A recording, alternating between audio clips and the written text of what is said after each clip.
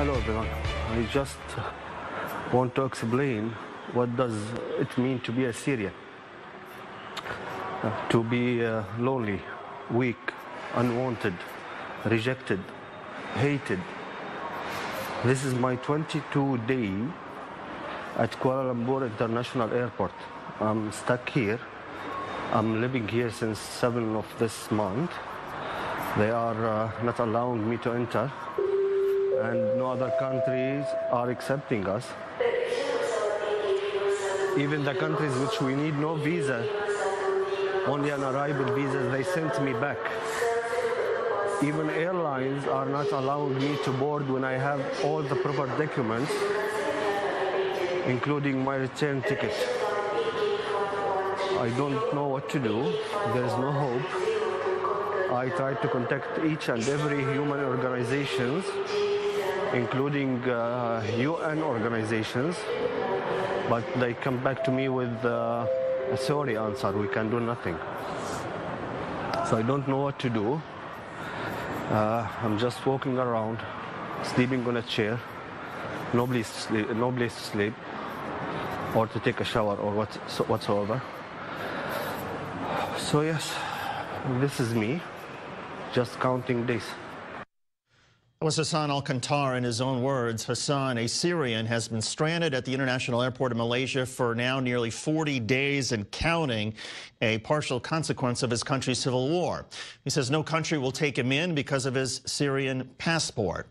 Hassan's journey began in 2006 when he left Syria to avoid serving in the army. He lived in the United Arab Emirates for 10 years until he lost his work permit and was expelled from the UAE.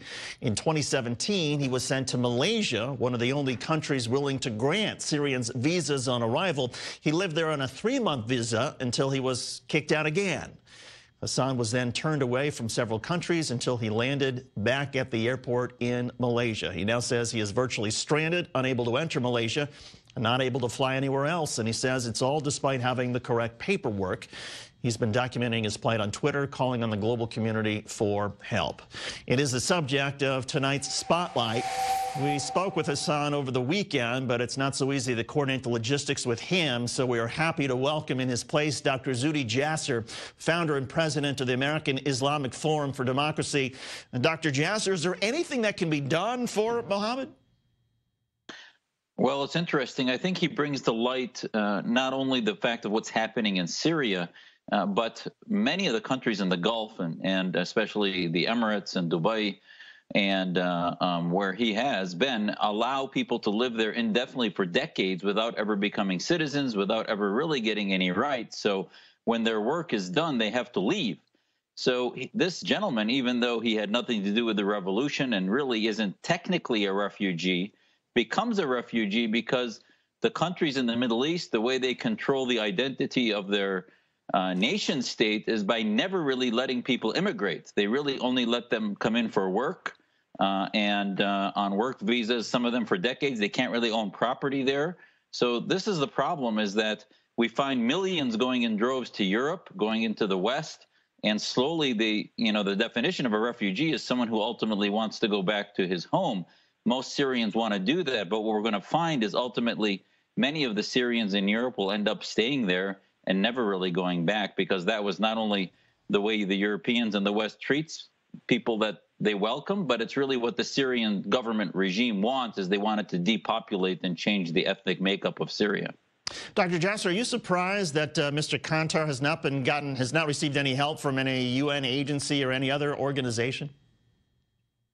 Well, the problem is they're drinking from a fire hose when it comes to the Syrian issue, so he gets lumped into the Syrian problem, when in fact I think it's fascinating that Malaysia on the one hand hasn't imprisoned him, but on the other hand he basically is in prison in this airport, and it's almost like a bad scene out of, my wife reminded me of the movie Terminal with Tom Hanks, where he was stuck in the airport for the entire movie because of the war that broke out in his home. So I'm surprised, yeah, that they haven't been able, in a microscopic level. He really has in his story an element that could do a lot of teaching for the global problem of why there's such a refugee problem. And I'm surprised not only with not really with the UN, which is completely useless on most levels, but so many of the human rights organizations.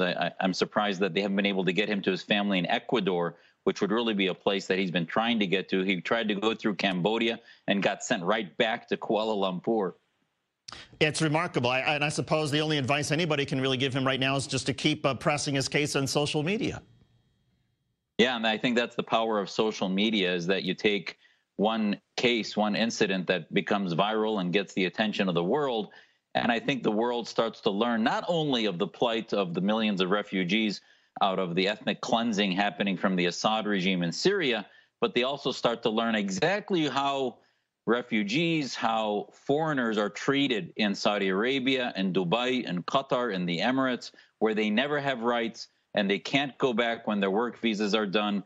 And these are governments that are supposedly Muslim governments, and yet their citizens have no rights, really. Only their citizens have rights, but immigrants have no rights.